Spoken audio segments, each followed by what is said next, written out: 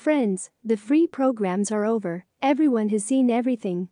I think this topic will be discussed for a long time. I mean the topic of how Kamila Valieva was knocked out of the rut and actually deprived of her not only a gold medal, but also any Olympic medal in general. Very sad. In the meantime, we state the facts.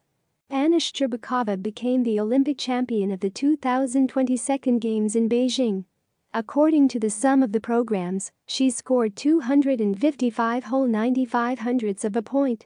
Silver was won by Alexandra Trusova, 251 whole 73 hundredths. Bronze went to Japanese Kaori Sakamoto, 233 whole 13 hundredths.